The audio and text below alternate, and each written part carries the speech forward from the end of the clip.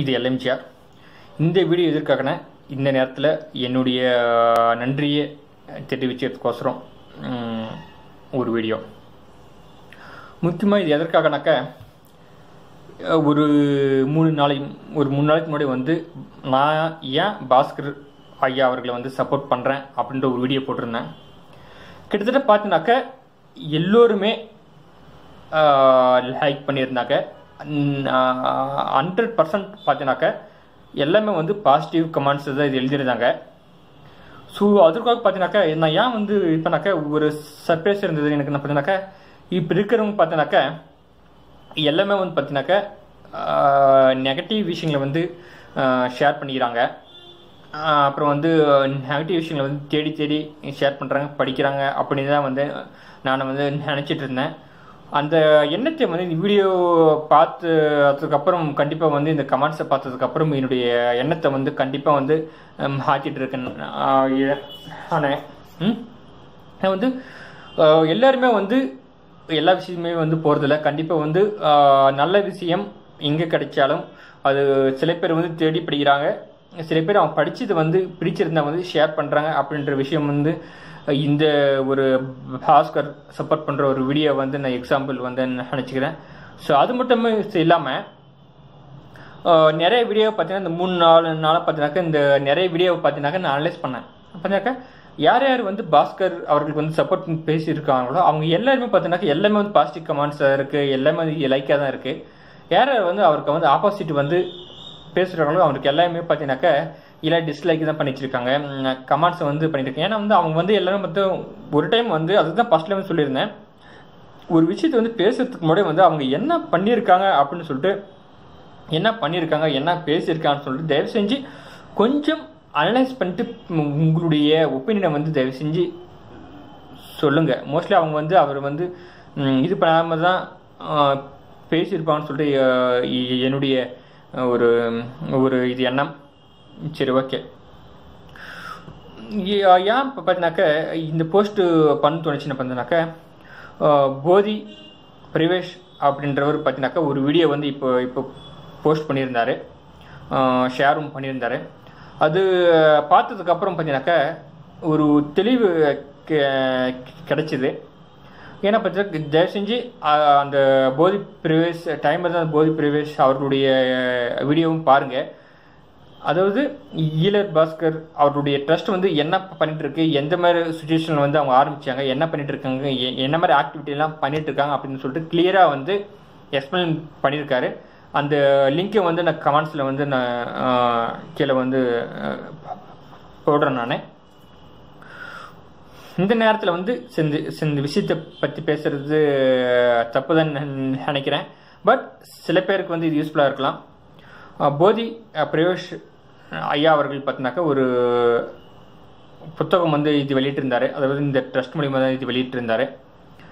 அந்த அந்த புத்தகம் எதை பற்றி என்ன பார்த்தீங்கன்னாக்கா ஒரு தாம்பத்தியம் வாழ்க்கை பற்றியான ஒரு புத்தகம்.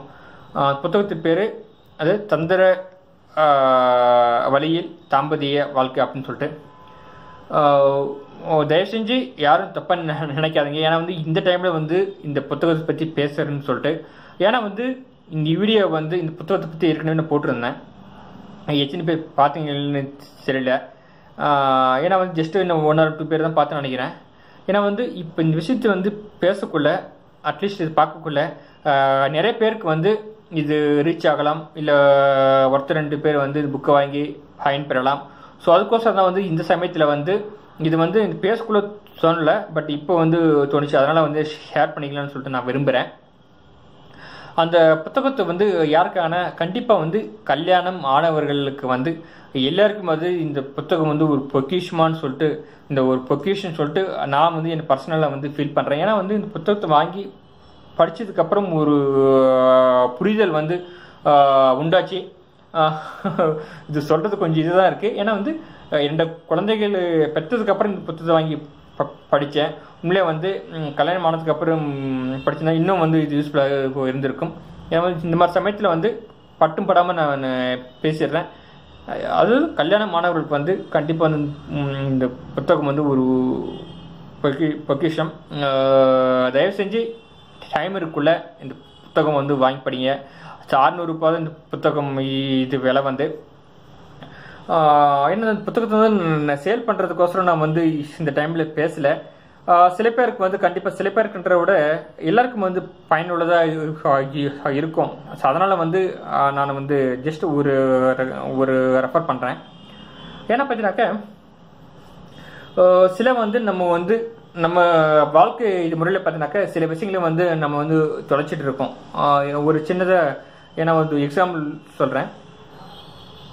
அது இந்த டைமில் வந்து மற்ற மதத்தை வந்து ரெஃபரன்ஸ் காமிக்கிறேன்னு சொல்லி தயவு செஞ்சு செக் பண்ணிக்காதீங்க. இஸ்லாம் ஆகட்டும் இல்லை கிறிஸ்டின் மதமாகட்டும், அவங்க வந்து எல்லார் வீட்டிலும் பார்த்தீங்கன்னாக்கா குர்ஆன் பைபிள் வந்து கம்பல்சரியாக இருக்கும். ஆனால் வந்து இந்து மதத்தில் பார்த்தீங்கன்னாக்கா எந்த புத்தகமும் வந்து கண்டினியூஸாக வந்து அவங்க ஃபாலோ பண்ணுறதில்ல. எந்த ராமாயணம் ஆகட்டும் மகாபாரதம் எல்லாம் வந்து செவி வழியாக தான் போயிட்டுருக்கு. கம்பல்சரி தயவு செஞ்சு கல்யாணமானவர்களுக்கு இந்த புக்கு வந்து நான் ரெஃபர் பண்ணுறேன்.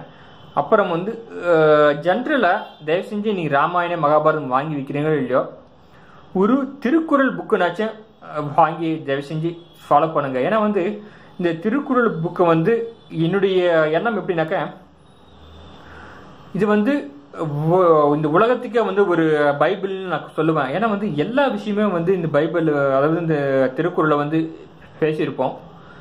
பேசியிருப்பாரு திருவள்ளுவர். எல்லா விஷயத்தையுமே பேசியிருப்பாரு. கடவுள்ல இருந்து எல்லா விஷயத்தையுமே மனிதனுடைய வாழ்க்கை முறை வந்து எப்படி வாழணும், எப்படி போகணும், எல்லா விஷயம் பேசியிருப்பாரு. பட் என்ன பண்ணுறோம், நம்ம வந்து வாழ்க்கை முறையில் வந்து அதை வந்து யாருமே ஃபாலோ பண்ணாமல் வந்து நம்ம விட்டுட்டோம். இப்போ வந்து இந்த மாதிரி வந்து இந்த மீடியா வந்ததுனால வந்து சில பேர் வந்து ஃபாலோ பண்ண ஆரம்பிக்கிறோம். ஸோ அதனால் வந்து திருக்குறள் புக்கையும் வந்து நான் ரெஃபர் பண்ணுறேன். ஏன்னா வந்து தேடி வந்து இப்போ வந்து படிக்கக்குள்ள இவ்வளோ விஷயங்கள் இருக்கான்னு சொல்லிட்டு ஒரு ஆச்சரியமாகவும் இருக்குது. ஸோ அந்த மாதிரி விஷயத்தான் வந்து பாஸ்கர் ஐயாவர் வந்து அவருக்கு உண்டான அந்த எண்ணத்தை ஒரு உணர்வை வந்து எல்லாருக்கிட்டும் ஷேர் பண்ணிட்டு இருக்காரு. கண்டிப்பாக அந்த போதி பிரவேஷ் ஐயா அவர்கள் வந்து அந்த வீடியோ வந்து தயவு செஞ்சு உங்களுக்கு டைம் இருந்தால் தயவு செஞ்சு பாருங்கள். ஏன்னா ஒரு புரிதல் ஏற்படும். முடிஞ்ச அளவு நல்ல எண்ணத்தை வந்து பரப்புவோம் அப்படின்னு சொல்லி நான் இது வேண்டிக்கிறேன். இது வணக்கம்.